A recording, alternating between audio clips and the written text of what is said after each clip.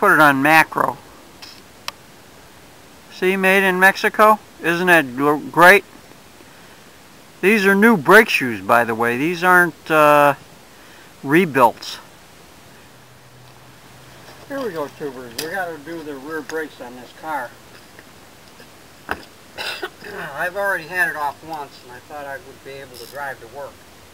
But that wasn't happening.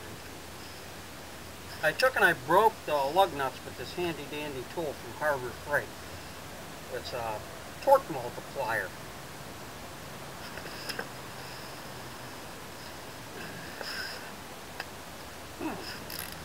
Apparently I didn't break that one good enough, though. So, what we do, where did I put my handy-dandy 3/4 inch socket?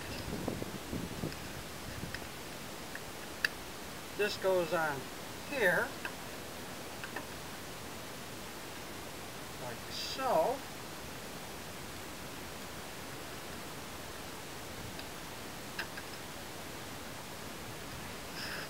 It goes on there like so. And you turn this like counterclockwise here. And it's 33:1 is the ratio.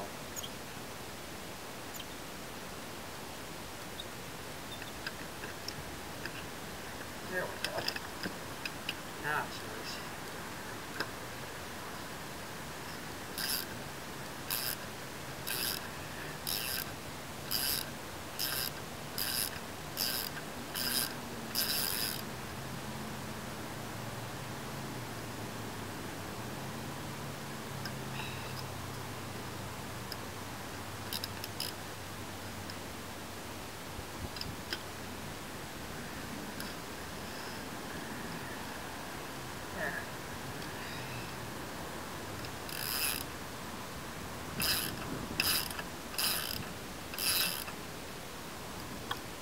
I do have a 4-way, but this is easier.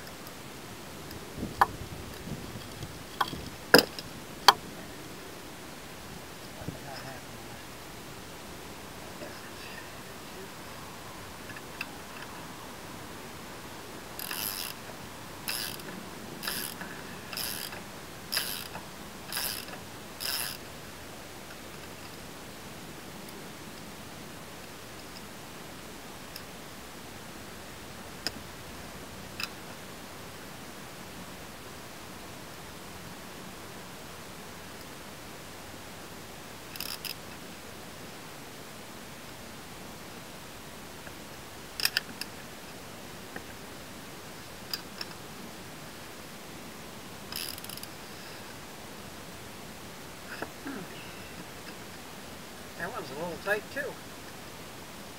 Huh.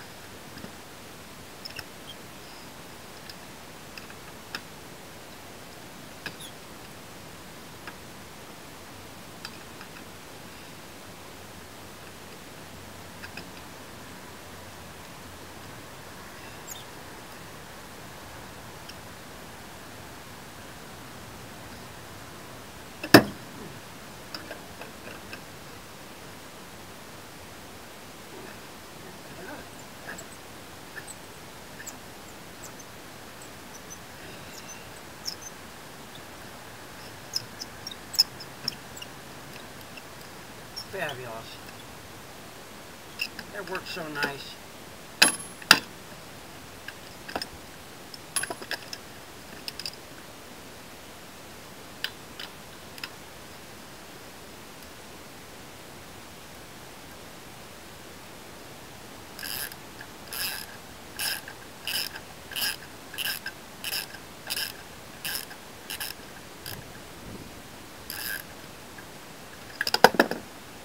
Yeah.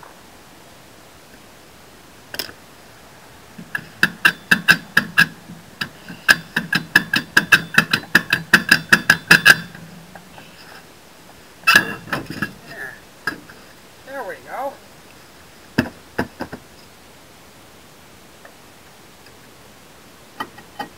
There we go. Look at that. Now, I took and I got myself some brake cleaner. That's pretty grungy.